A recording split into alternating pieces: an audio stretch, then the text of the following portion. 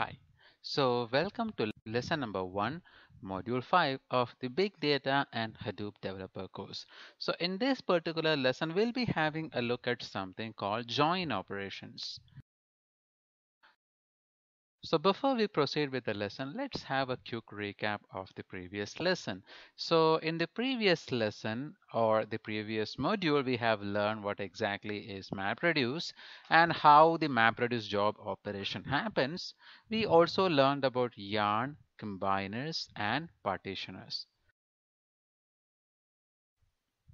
Now, in this particular lesson, we'll be having a look at something called join operations. Now, join operations are used to combine rows from two or more tables. Now, if you are coming from the RDBMS background, then the join operation will be very much familiar to you. Quite often, you might have to deal with two very large tables, and both the tables might have a common column. Now, keeping this common column as the common key, you can easily perform join operation in RDBMS. We also have different types of join such as left outer join, right outer join, full outer join, etc. in the regular RDBMS world. Now, having said that, the join operation is quite easy when you're discussing it in the area of RDBMS. However, when you come to the world of big data, the join operation is a bit difficult to carry out. The reason for that is the data sets that we are talking about here in the big data world are quite big that a direct join operation is not possible many times. Now let's have a look at what kind of a join operations we can perform. Now there are two main categories of join operations. We can do a map side join or a reduce side join. Now, in the map side join, as the term indicates, the join happens at the mapper level, and in the reduce side join, the join happens at the reducer level. Now, we will be visiting this in depth and understand how it can be done. Inside the map side joins, we have three types. You can do a replicated join, a cross join, or a composite join. Now, why exactly we need to do a join operation, especially in the world of big data? Now, when processing large data sets, the need for joining data by a common key can be very useful, if not essential.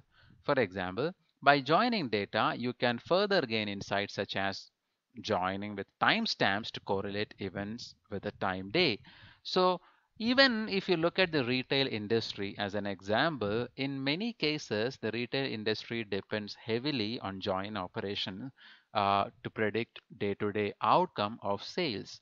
For example, every retail store usually has a customer file which will have the information about the customer such as the name, address and all, and they keep a separate file for the transactions.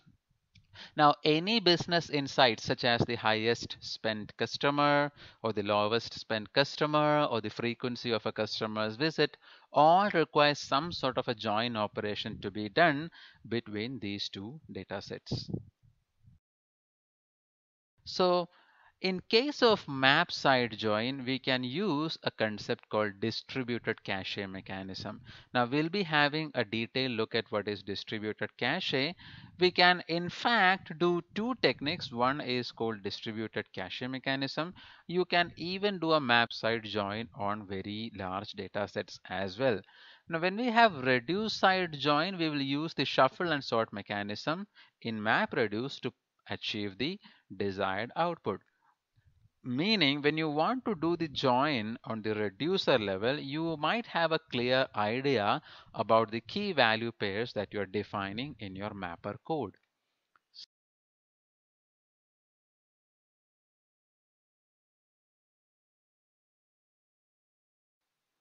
Now first let's understand the reduce side join. Now the reduce side join is performed by MapReduce shuffle and sort mechanism.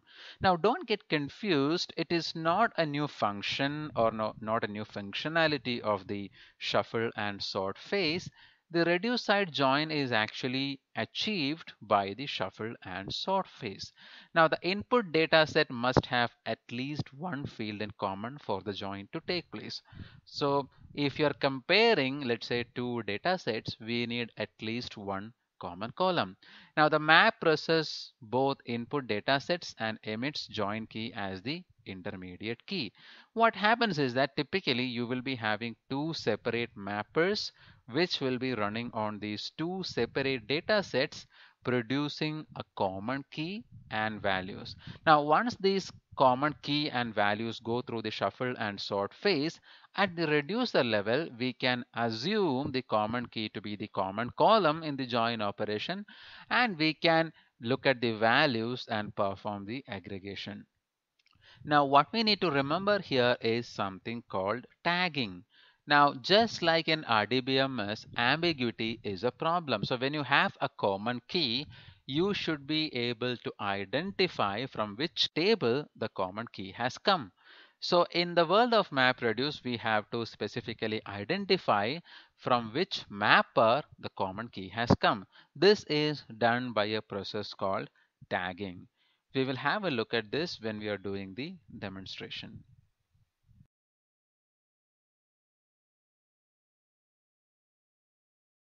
So this indicates a pictorial representation of the reduce side join example.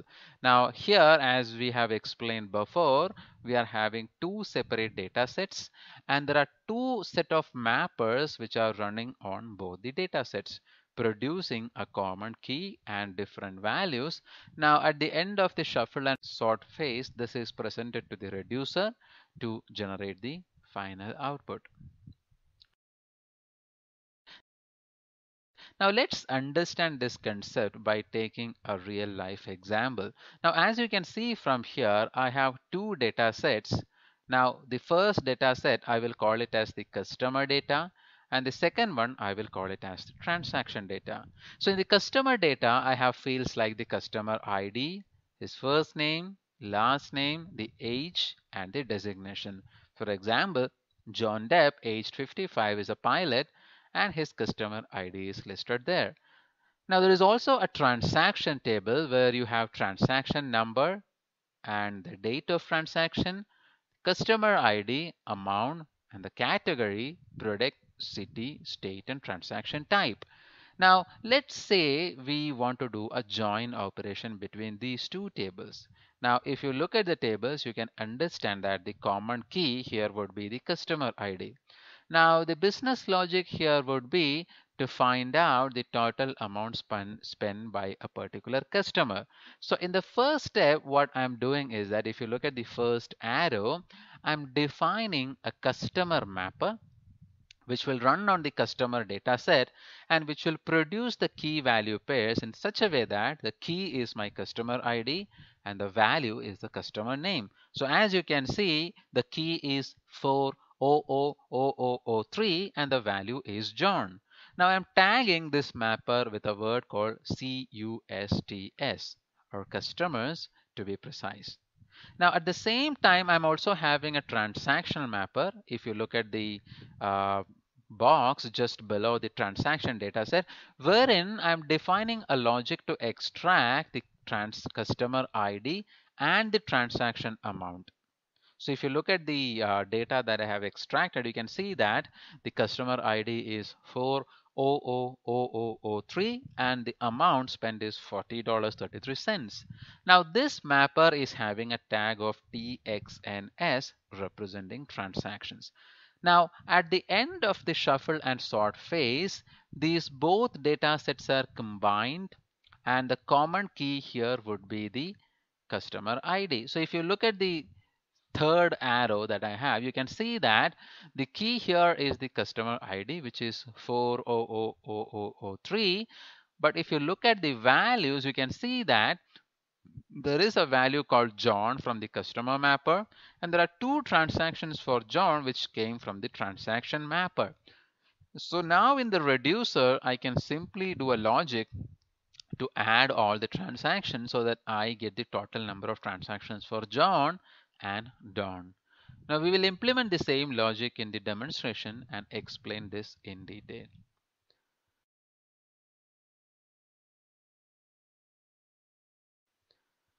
Having said that, let's have a quick look at the process flow, which I have already explained. So we are taking two data sets here, and the customer data is processed by customer mapper and transaction data by transaction mapper.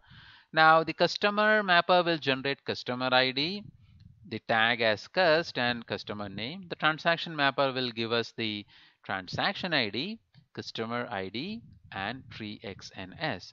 Now the output of the mapper will go through the shuffle and sort phase. So all the same keys value will come together. And at last it is given to the reducer to perform the final aggregation. Now let's talk about a concept called map side join. Now a map side join is very effective when you have two situations. The first situation is that something called distributed cache, where one input file is really big and the second input file is too small. In the sense, you have a very large file which is divided and stored in a Hadoop cluster.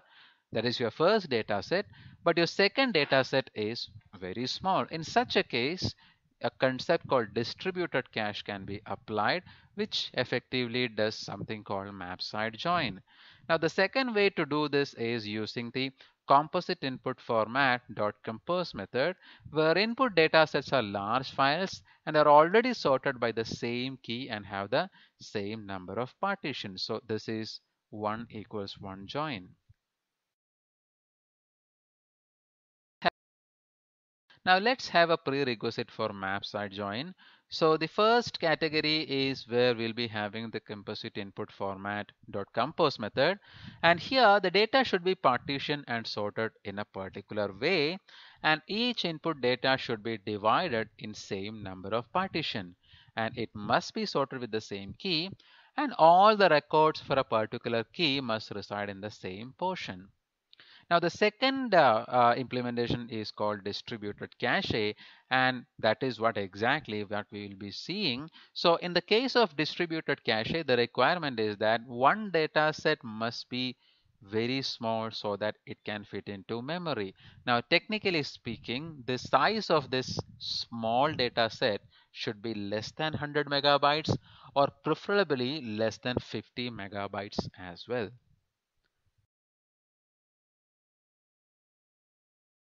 Now let's have a look at the steps involved in a map side join using distributed cache concept. Now the first step is that the MapReduce local task is run to read the small data set and stores it into an in-memory hash table. And now it serializes the in-memory hash table into a hash table file. So in the first step, you read this small data set, serialize it, store it as a hash table file. Now, move the data in the hash table file to the Hadoop distributed cache. Now, the framework will populate this small file to each mapper's local disk. Now, what happens is that imagine your big file is divided into three and stored in three different data nodes. That means three mappers will be running on three different data nodes. Now, the framework will present this small distributed cache file in memory on all three data nodes so that the joins can take place at the mapper level itself.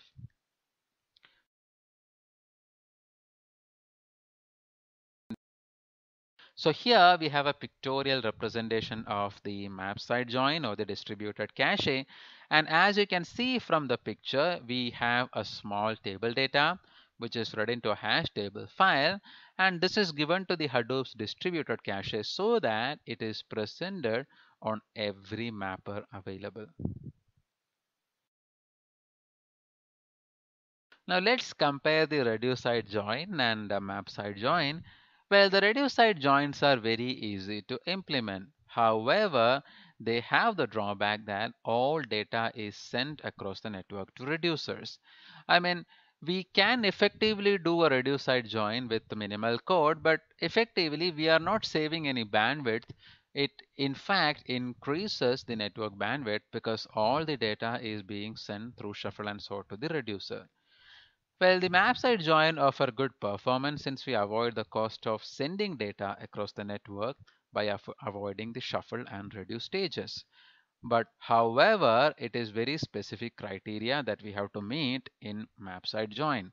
So in map side join, we must ensure that one data set is quite small. However, since the join is happening at the mapper level, we are effectively decreasing the amount of traffic sent to the reducer.